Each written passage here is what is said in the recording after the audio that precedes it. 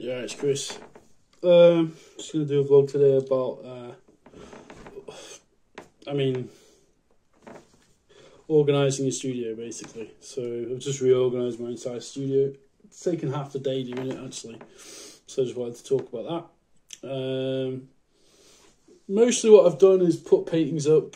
I've got a ton of drawings like here basically. I've taken all my drawings, scanned them into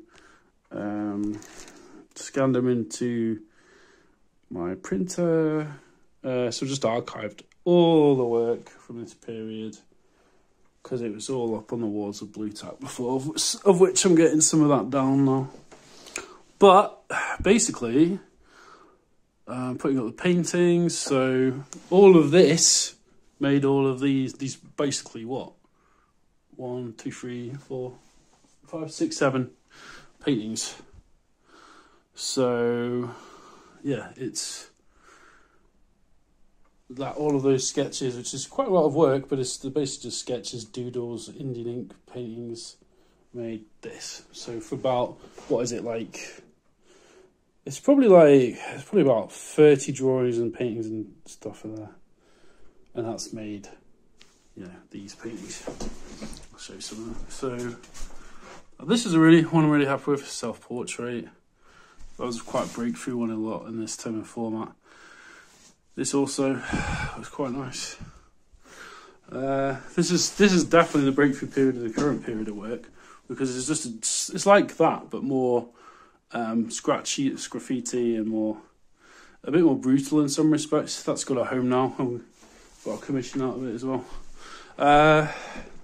Street scene. This is actually painted from life. Might explore this further. I like the morphing and abstraction and the mixing of building scene but with abstraction. This again, another good one. This is going to probably be shown soon in a show in London. Children of Men. It's the last man. The idea in mind was that last man alive basically. It's just, this has some nice elements. Yeah, another nice one. It's one of Donnie's. It's my housemate. Just found a place for that as well. It's quite a nice painting. This is a new one too. I'm not exactly sure if it's finished, but I just wanted to get it up so that it's up. It's quite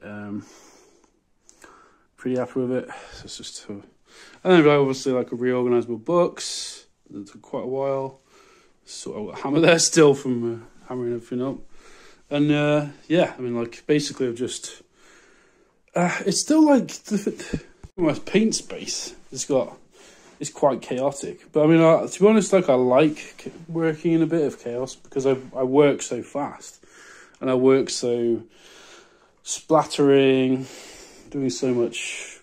I'm quite messy painting, really. The thing is, though, obviously, like it's still quite cluttered. For some people, this would still be cluttered, but this is actually taking me like hours and hours and hours and hours to sort it all out. Like it's really taken a long time to sort this out. Like it's taken me half the day. I think it's like almost 4 o'clock now. So, but it's hard really especially when you're painting it. Just stuff accumulates, I think. But